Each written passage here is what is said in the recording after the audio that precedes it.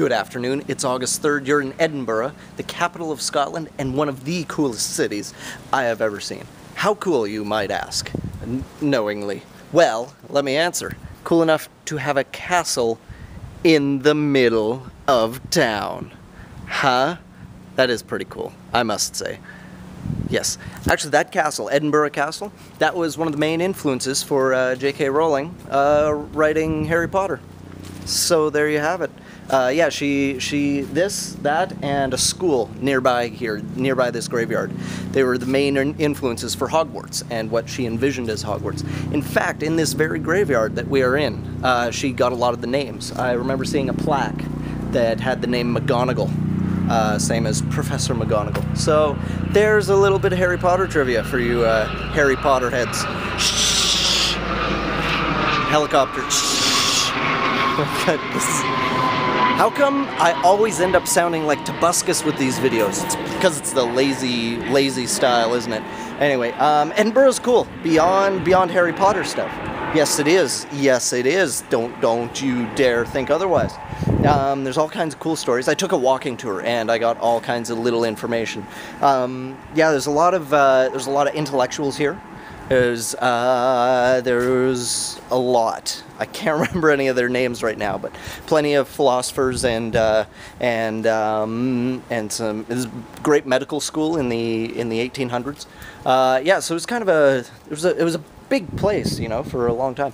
And actually, I gotta leave you with the one very good story about Maggie Dickson. Stop me if you've heard this one. No, anyway, Maggie Dickson, she was married. She had a bit of a falling out with her husband. He was a crap husband, period. And so they went their separate ways, like any good couple did, because they couldn't get divorced back in those days, right? So they went their separate ways. She went off and disappeared. Went to a different town. I can't remember what the town was. Anyway, she goes and while she's away, she falls in love with the guy from the new town that she's in. And worst comes to worst, things happen, and she gets pregnant. Oh, it's funny how that happens when you have illicit relations with people, isn't it? Yeah. Anyway, so yeah, she gets pregnant, but she's still technically married to her husband. So what she does, she hides the baby.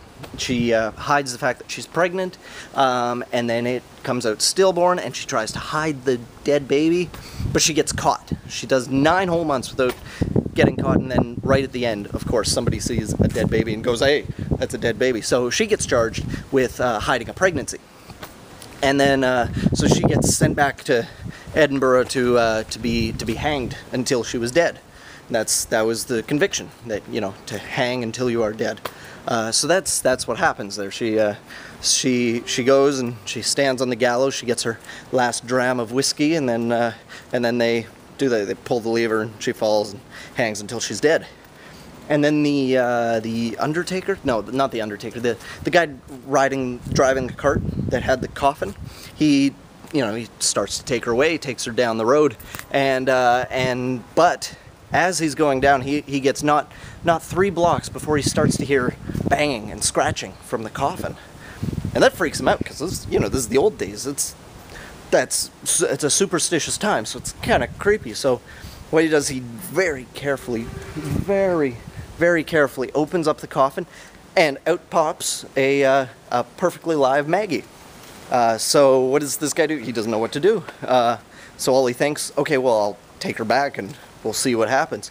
So he does. He turns his cart around, he takes it back, and the Undertaker is still there, and everybody's still there, and she, and then they're equally surprised to see her dead, because the coroner declared her dead.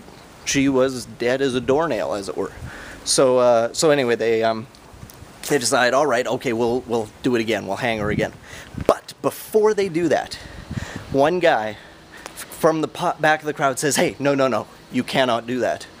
And they said, "Why not?" And he said, "Well, she was tried and convicted of the crime of hiding a pregnancy, and she was convicted. She got her punishment. Her punishment was to be hanged by the neck until dead. And in Edinburgh, in Scotland, you cannot be punished for a crime twice, which I think is the same anywhere. So what this guy claimed is that she did not deserve to be hanged again because she had already been declared hanged and dead. And so they pulled out a big old musty book of laws, and sure enough, that's how it turned out.